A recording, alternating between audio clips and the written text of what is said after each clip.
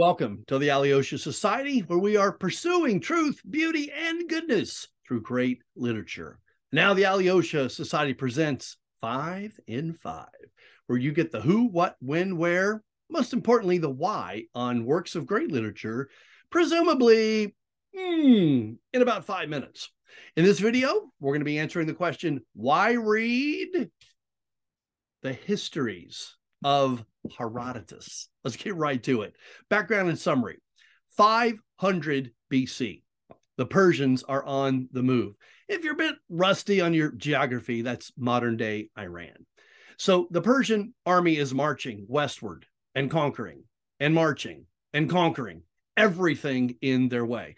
The Persian army reaches from modern day Iran all the way to Greece. Herodotus, the Greek historian, is giving an account of the empire-building Persians. They conquer Babylon, modern-day Iraq, Arabia, Egypt, Libya, modern-day Turkey. But Herodotus does something very unique and particularly fascinating.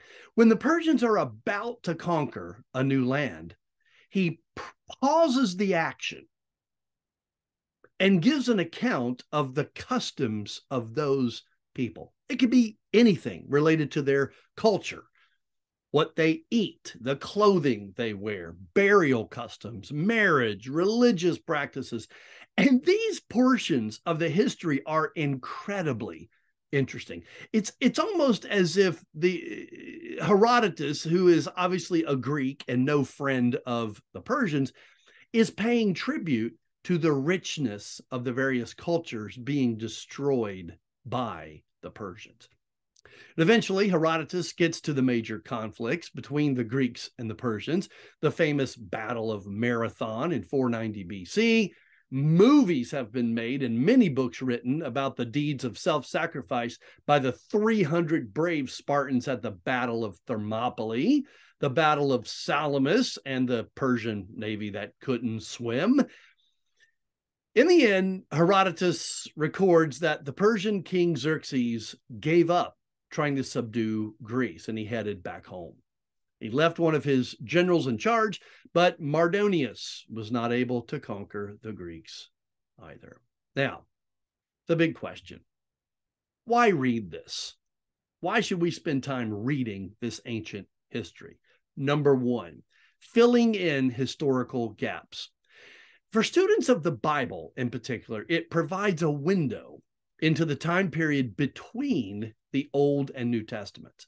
So when the Old Testament closes out, the Babylonian Empire, having conquered the southern kingdom of Judah and taken many of the Jews into exile, is giving way to the Persians. But what happens next?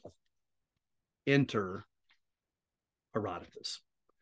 Number two, a deeper understanding of the New Testament. The book of Acts and the epistles offer an account of Paul and Peter and the other apostles traveling throughout the same world that Herodotus describes. And in his famous sermon at Pentecost, the apostle Peter acknowledges a miracle involving various people groups in this region of the world. It's the book of Acts, chapter 2, verses 8 through 11. And it says this, "And how is it that we hear, each in our own language in which we were born, Parthians, Medes, Elamites, those dwelling in Mesopotamia, Judea, Cappadocia, Pontus, Asia, Phrygia, Pamphylia, Egypt, and the parts of Libya adjoining Cyrene, visitors from Rome, both Jews and proselytes, Cretans and Arabs, we hear them speaking in our own tongues the wonderful works of God." It's fascinating, friends, and illuminating to get some idea of what these cultures might have been like before the Christian faith crossed into their borders. Number three, the nature of man. What the world was like that Christ came to redeem is important. What was this world like? Cannibalism, extreme violence, practices, despicable practices like mandatory temple prostitution, Herodotus's account highlights the fact that mankind was indeed in desperate need of redemption. Number 4, culture versus multiculturalism. It's as current a topic as any. What is the difference between appreciating other cultures on the one hand and making value judgments about cultures and religions on the other? Herodotus offers insight into how this conundrum was approached in the ancient world, and his particular approach is an important voice in this ongoing conversation.